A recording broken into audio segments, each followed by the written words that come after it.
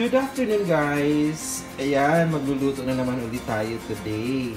So ang lulutuin natin today guys is Thai recipe. So ang tawag dito is Thai pork basil. So ayan yung mga ingredients natin. We have the ground pork. We have the basil. We have the oil. We have the chili. We have the oyster sauce. We have the garlic at meron tayong itlog. Yung itlog guys, separate yan. Ang ilalagay lang siya sa ibabaw mamaya. You'll see. So, yan na muna yung ingredients natin for now. Tapos, pakita ko sa inyo kung paano gawin. Napakabilis lang ito guys. Kulang pa pala yung ating ingredients guys. Ayan, we have sugar, we have soy sauce, and we have patis. So, bali yan yung mga main ingredients ng ating recipe today. Ayan, magluluto na tayo guys. So, we'll start with oil.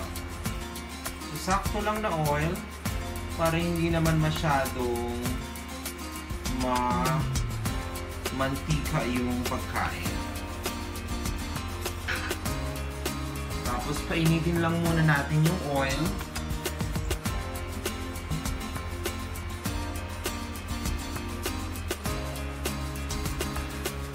Itong dish pala na to guys, lagi ko itong nakikita pag pumupunta ako ng Thailand.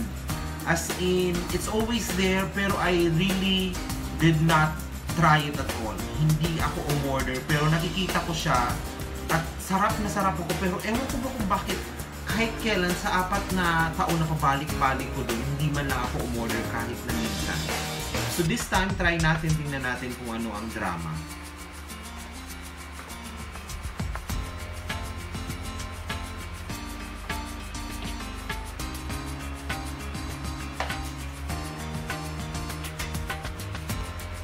So I believe mainit na yung mantika. So pwede na natin ilagay yung bawang.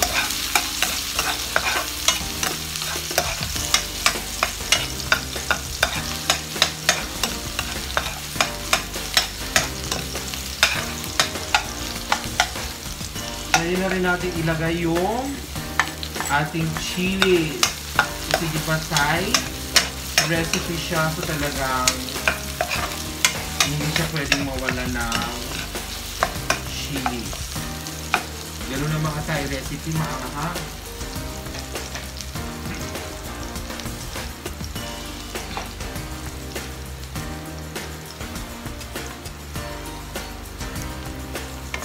So, lutuin lang natin guys yung ating bawang and chili.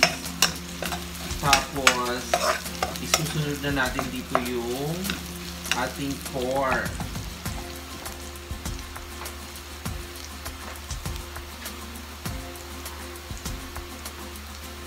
So, ito na guys. Lagay na natin yung pork.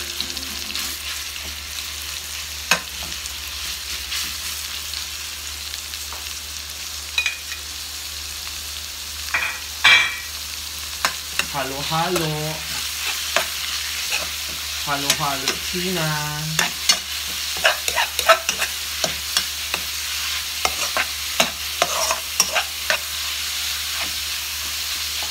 Pili mo kulang sa mantika, so talagang gusto ng mantika. So let's add in a little bit of oil.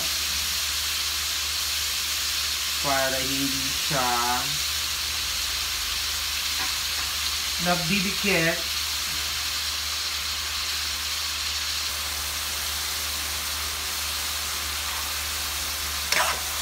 Excited ako ngayon guys magluto kasi kakabili ko lang ng aking ring light. So meron akong ring light. Yan ang gamit ko ngayon. Ako lang parang hindi ko naman napansin. Siguro may mga sizes yung ilaw. Parang yung nabili ko yun yung maliit lang. Palibasa mura. Kaya ang drama is parang hindi masyadong ganun kaliwanag.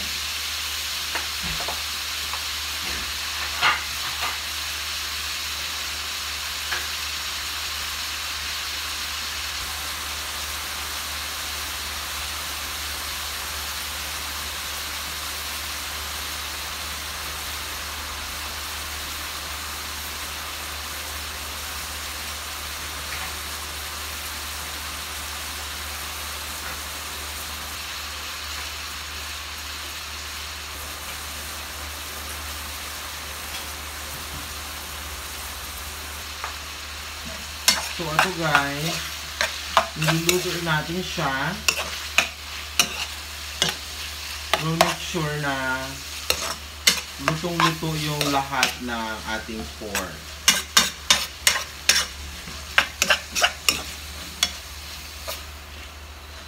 So, i-ano natin siya para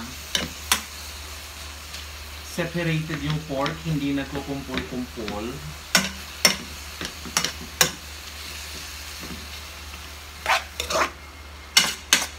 Hindi ako guys mahilig magluto ng giniling. So, minsan lang talaga. As in, this is actually, I guess, my first time. So, tingnan natin siya. Ganyan. Simmer, simmer.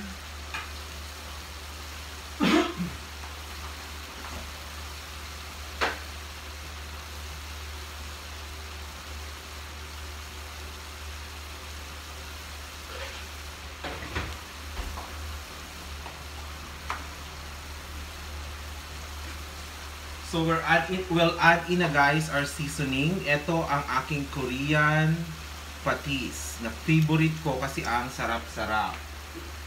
So ayun yung patis. Nilagay na natin. Lagay na rin natin yung soy sauce. So meron na tayong soy sauce. Ayan, bango guys. Bongga talaga ang patis. Mabango. So ayan yung soy sauce. Lagay na natin yung ating oyster sauce.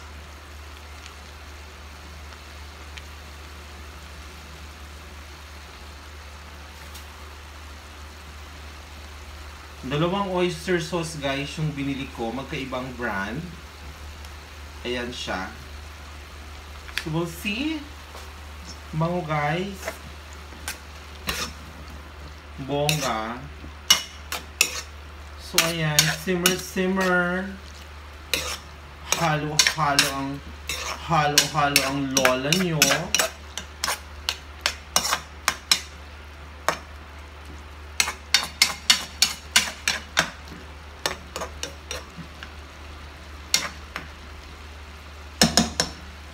Tapos, syempre, kahit na wala sa recipe, hindi pwedeng mawala ang tak Ajinomoto ng lola niya.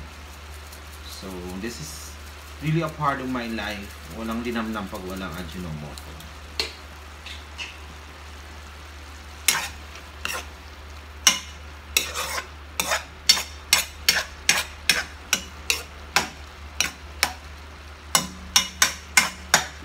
Ayan na siya. Tapos, a little bit of sugar.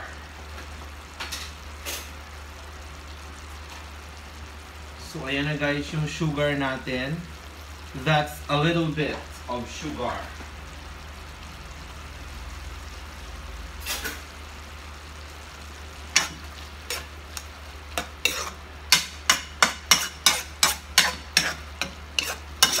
Tapos tikman natin kung okay na ang lasa o maidadagdag pa ba tayo. We'll see.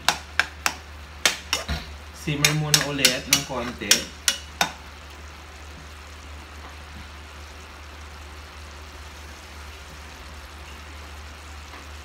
And lasahan na natin siya guys.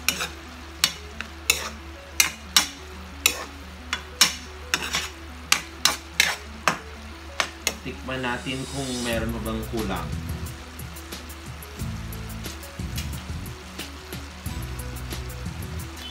Ayan.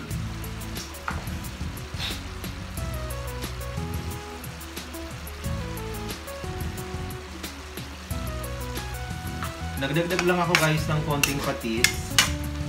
Though, okay na siya. So, lagay na natin guys yung ating Basil.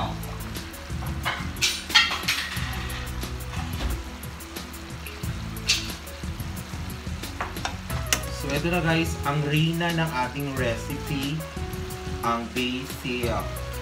So, ang sarap kasi madami yung basil natin. Ang mura lang, 30 pesos lang yung guhit.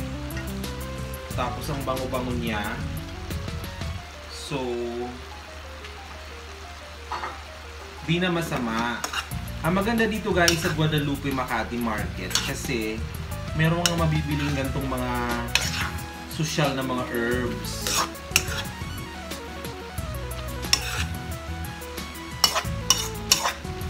Anything you want, punta ka lang ng market, you'll get it there.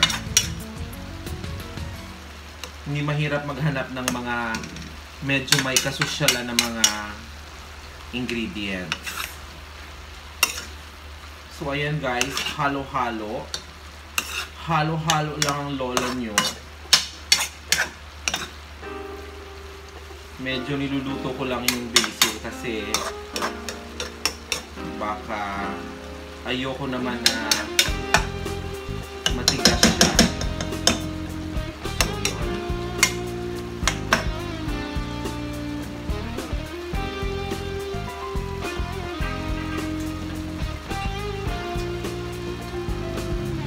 Sarap niya guys. Para siyang ulam ng mga mayayaman.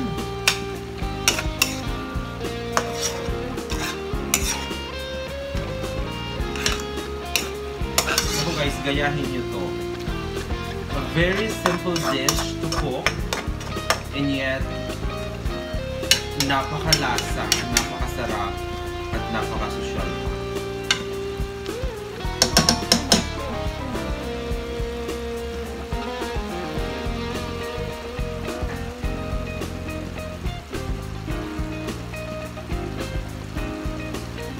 So ilang halo na lang guys. Niluluto ko lang yung yung basil kasi ayoko nang makunat. Kasi parang may pagkamakunat to eh. Yung basil. Yung pagkamakunat siya pag hindi masyadong luto. So I guess it's cooked na guys. Luto na siya. So we'll proceed to the other part of the recipe which is the fried egg. Okay? Stop na muna tayo dito. Na guys, mainit na yung mantika. So kung mapapansin nyo, medyo madami yung mantika kasi ang pagkakaluto nila ng itlog sa Thailand pag tinitingnan ko is yung tutong yung mga gilid, which is my favorite din. Gusto ko kasi crispy yung mga gilid-gilid ng itlog. So that's how I want it. Kaya yun ang susubukan natin i-achieve ngayon guys. Yung hilaw yung yellow pero tutong yung mga gilid-gilid.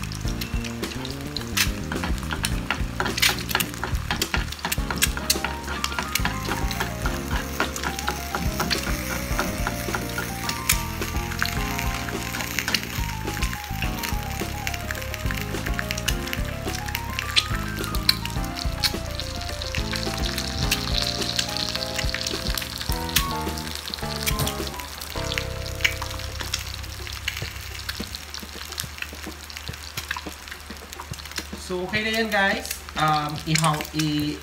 Ahunin na natin. Guys, i-plating na natin. Ito yung kanin. Tapos, nilalagay sa ibabaw yung pork, basil. So, ilalagay mo yan dyan sa ibabaw. Ganun ang plating nila sa Thailand. Tapos, ang pinaka nasa ibabaw niya is etong itlog. So, ayan na. So, there you see it guys. Ayan ang ating Thai pork basil. Kain na! Don't forget to subscribe, like, and hit the notification bell para updated kayo sa aking mga bagong videos. Thank you guys! Enjoy!